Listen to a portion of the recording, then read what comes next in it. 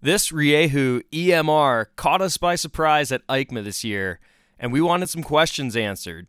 So we did a Q&A with the folks at Rieju to get some more details on their newest electric dirt bike. The bike is built on Rieju's popular MR Racing chassis. It utilizes the same steel frame and KYB suspension that the gas bike utilizes, with the bike weighing in at 233 pounds.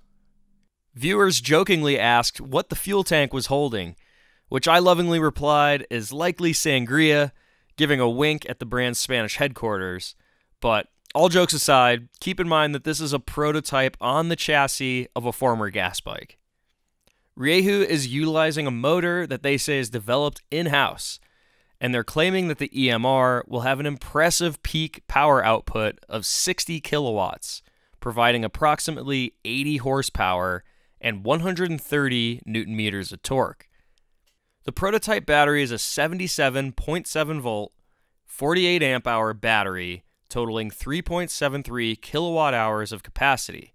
But Rieju claims that the production bike will have a higher voltage and a capacity over 4 kilowatt hours. The battery will be easily swappable by removing 3 bolts.